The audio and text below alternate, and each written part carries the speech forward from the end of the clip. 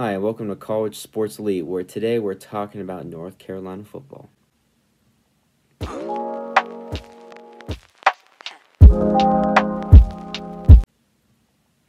With that being said, North Carolina's 2020 recruiting class is ranked third right now nationally. Just jumped over Florida, and now they are ranked third nationally, which is ridiculous. Ridiculous right now. Ohio State and Clemson are the only two teams above them right now in the recruiting rankings for 2021. And yes, I know what you're probably thinking. There is about a year until National Signing Day, but still, they have 12 commits in this class, 11 of them from North Carolina, which is ridiculous. And it just goes to show the border that Mack Brown is setting up around North Carolina right now is phenomenal. However, they will be losing 3 of the top 4 recruits from the state of North Carolina to outside schools. The top 2 will probably go to Clemson. And Evan Pryor, the 4th-rated player out of North Carolina, number 1 running back out of North Carolina, will be going to Ohio State. He has already committed to Ohio State. With that being said, though, they still have Drake May, the 3rd best player out of North Carolina, 6th best pro-style quarterback, 4-star product, has a fantastic arm, will be going to North Carolina. You look at Silver, 4-star defensive end, North Carolina. Blackwell, 4-star defensive, 4-star wide receiver, from North Carolina. All players from North Carolina except for Eli Sutton, 4-star product from Tennessee, offensive tackle from Brentwood Academy, is the only exception to the case, with everyone else going to North Carolina, being from North Carolina. So what they've done so far is ridiculous. Ranking right now over Florida, Notre Dame, Texas, Oklahoma, Alabama, Georgia, Oregon, Michigan, LSU, Auburn, Penn State. The list goes on and on. The job they are doing right now, the job Mack Brown is doing right now, is just absurd. Absurd. North Carolina is not a football school.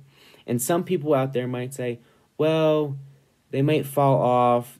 They will probably fall back in the rankings. And true. That's very true. North Carolina probably will fall back in the recruiting rankings in 2021. But I see them probably finishing around 15, which is still ridiculously good. That's still a really good class.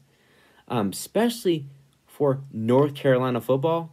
That's the best class that they've had in the last 5 years, at least. The job Mack Brown is doing there is just fantastic. And wait till he has his guys in. They have a great quarterback there. They have a great middle linebacker there in Chaz Surratt. They have the pieces there to build off of. However, Chaz Surratt is a senior. He will be leaving after this year. But their quarterback is a sophomore, and his name is escaping my head at the moment. But he is a sophomore, so he will be there at least 2 more years. Right now, mock draft just came out with him going number 1 in the 2022 NFL draft, which is ridiculous. Again, the job Mack Brown is doing there is just crazy. It's crazy right now. But if you look at the top players from North Carolina right now, we have Will Shipley. He's the best player. He's an all-purpose back coming from North Carolina. Undecided right now. Could go to Notre Dame, could go to Clemson. Probably will go to Clemson, however, because they've been getting all the best players. They have Peyton Page going to Clemson. Defensive tackle, number 2 overall player there. Has not committed yet, but will most likely go to Clemson. You have Evan Pryor, as I already spoke about earlier. Number 4 overall player out of North Carolina. Most likely going to, he's already committed to Ohio State. Best running back out of North Carolina. But then you look at the list, and the rest of them are all from North Carolina. Now, if Marley, which he is the 7th ranked player out of North Carolina, 6th ranked from his position, 4-star product, North Carolina, He has a chance to commit to North Carolina as well.